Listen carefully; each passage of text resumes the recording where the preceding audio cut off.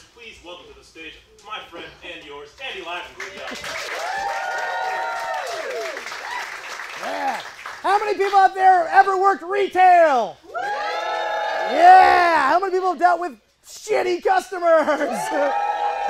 Yeah. So I've been doing comedy for almost 15 years. The only thing I've ever done longer is I've worked in a grocery store in a meat department for 20 goddamn years. And so I started a blog which was based on all the weird shit that customers say. And off of that blog, I've now made a show, which I'm going to preview for you guys right now. And I just want to stress before I start, all of this is based in reality. Every character is based on somebody I've actually worked with. Every event that happens in the show is something that has really happened. And I cannot stress this enough. Every word that every customer says is something an actual human being said to me. Thank you so much. I hope you enjoy it.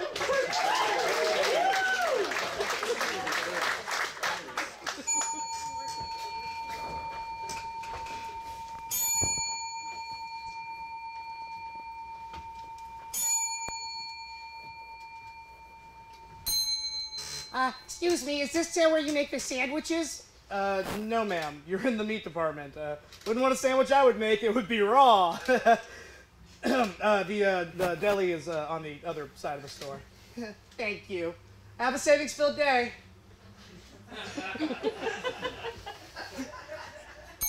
I want you to know that lobster tail that I bought was the toughest thing I've ever eaten. Oh, I'm so sorry, ma'am. How did you cook it? Cook it? Yeah, they're not cooked. They're raw. Oh, Lord Jesus, what did I do? Have a savings-filled day. You do rotisserie chickens here? No, sir. They do in the deli on the other side of the store. I'm not familiar with the store. Where is that? The deli is on the opposite side of the store. I am not a regular customer. Do you have a place in this store that does prepared foods like rotisserie chickens? Yes, sir. In the deli, as far as you can walk that way on the other side of the store. Just go to get hit a wall. You should have just answered my question the first time. Have a savings-filled day. Morning, Ben. Anybody here from Ed? How's his back? Morning, Alex. Ed called out. He said he threw out his back because you startled him. I didn't startle him. He just hurt his back. Wait, he's the manager. If he's not here, who's running this place? Well, we are, but we don't have time to worry about that right now. It's Senior Citizens Day. We're already getting slaughtered. I'm going to go cut a few rump roasts. The only thing old people love more than their 5% discount is a good roast. Good luck out here. Thanks, Ben. I don't eat meat.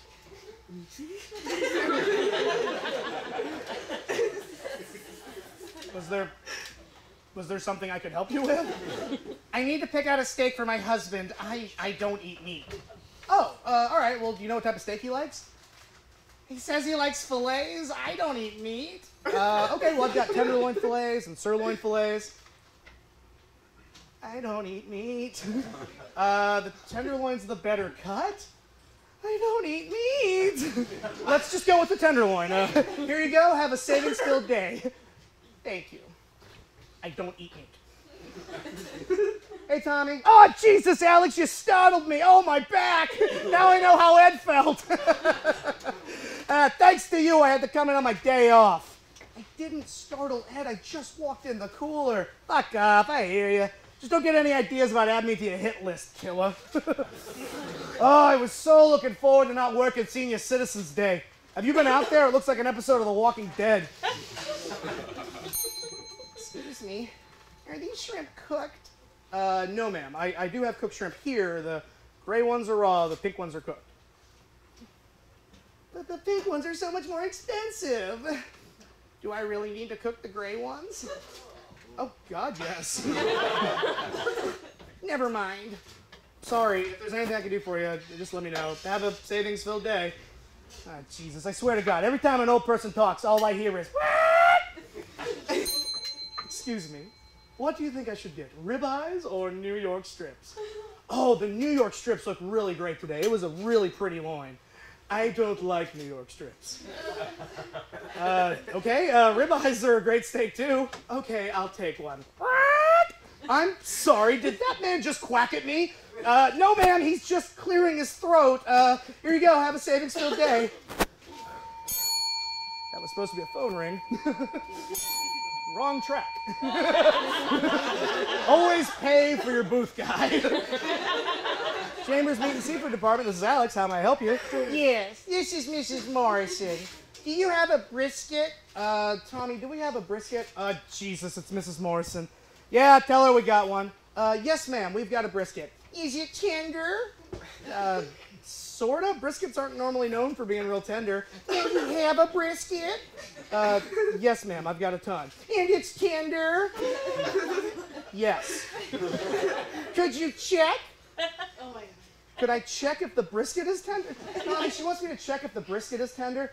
Just put her on hold for a minute, come back and say yes. Mrs. Morrison, can you hold on 1 second? I'm going to check on that brisket for you. Is it tender? Please hold. How could she be that old and not know how to buy a brisket? How could she be that old and not be dead? Oh, jeez. Here comes Richard. I'm out of here. I don't need to hear another football story. How's my meat team doing today? Pretty good, Richard. Just trying to cover for Ed being out. You know, if he was more of an athlete, he wouldn't have gotten hurt when you startled him. I mean, look at me. Been working here 35 years, never once been hurt. It's because of all the sports I played in high school. Ever tell you I was the captain of my football team? Took us all the way to state. Oh, hey, Ben, come here for a second. Morning, Richard. Ben, I'm glad you're here. Just got a memo come down from corporate. They're going to unveil a new brand of beef. They're calling it Cowboy Beef. And they're going all in for this one, guys. There's going to be commercials and signs. Plus, you boys get to wear cowboy hats. I don't really want to wear a cowboy hat, Richard. Ben, corporate wants cowboy hats, they get cowboy hats. And I need you to get behind this. With Ed being hurt, there's a good chance he's not coming back. If that's the case, I want you to be the manager back here. I'm going to recommend you to corporate. Whoa, I've always wanted to be a manager, so, well, yeehaw, I guess. That's the spirit, Ben. All right, hold on. All right, I'll be there in a second. Some sort of incident in the men's room. I'll check back in with you boys later. Yeah, Margaret and I were talking about you coming over for dinner. It has been far too long.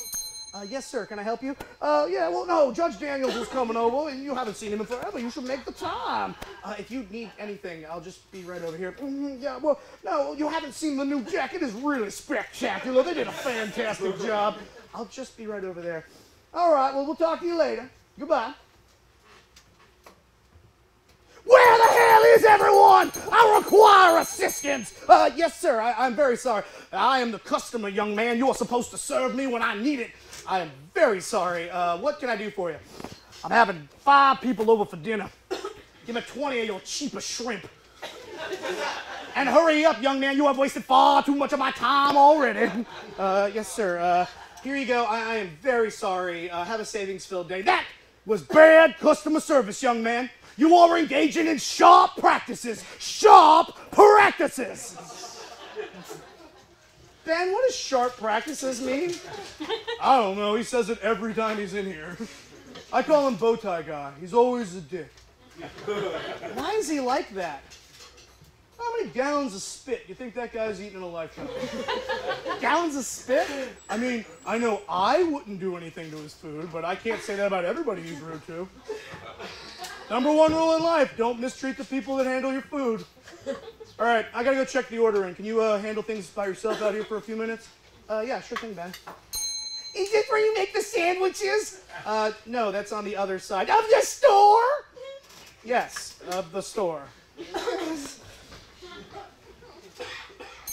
Hey, you open? Yes, sir. What can I do for the two of you? Promised the little lady here I'd make a flank steak for dinner. You got me a thicker one? It doesn't have to be that big, honey. Oh, actually, honey, it does. I'm not actually a meat cutter. I can get somebody to cut it for you. Just give me about 5 minutes. Oh, that's fine. There's no rush. Are you saying you can't cut this for me? Well, I'm not trained. What the hell do I pay you for? I don't like to wait for service. It's fine, honey. That's not a big deal. Nope, I'm going to customer service to complain. Sorry, he just gets like this. Unbelievable. Some asshole took a bunch of gallons of milk and orange juice, sliced them, and threw them around the men's room. It's disgusting. There's milk and OJ everywhere. Johnny to the men's room. Bring a mop. You're going to make Johnny clean it up? He's like in his 80s. Yeah, well, he's also a bagger. It's kind of his job. Hey, Johnny, do this. Johnny, do that. Can't trust these young kids to do anything. They just play grab ass all day. Want something done, it's just with me. Sweet Jesus, what happened in here? As if my day wasn't bad enough, now I gotta call corporate and file a damn incident report. Hello? Yes, is the brisket tender? Brisket? What brisket? Mrs. Morrison, Mrs. Morrison, the brisket we have is very tender. Could you check? You want me to check again? Okay, please hold. Alex, while I got you here, I want to talk to you about an opportunity. With Ed being out, we're going to need more help during the day. I want to put you in the apprentice program. You know, you'd learn how to cut meat. Be a great job opportunity for you. Oh, I appreciate it, but I think I was kind of thinking about going back to school. School? What for? Well, graphic design. I just took a semester off to try to save some money. No. I mean, why would you go back to college? You got a great job here, man. I mean, people got to eat. That's job security 101 right there. Alex, let me tell you something. 1973, championship game. We're down by 3 on our own 20 with less than a minute on the clock. Now all we got to do is dink and dunk it down the field, 40, 50 yards, kick a field goal, go to OT. That's what the coach wants me to do. I snap the ball. I see my tight end run a perfect 5 and out. But then I see my wide receiver running the fly, and as a step on the DB, 80 yards to glory in front of him. I got 2 choices. Which one do you think I took? I don't know, you threw the ball? You're damn right I threw the ball! Because champion seized the day! You know, I took a chance, and now every night before I fall asleep, I get to see that trophy on my shelf. So you got to ask yourself something. You want to go back to college or be a high school hero? Will Alex go into the Meat Apprentice program? What about his hopes and dreams? Will that one guy ever find the deli? Find out this Piccolo Spoleto during Butcher Stories.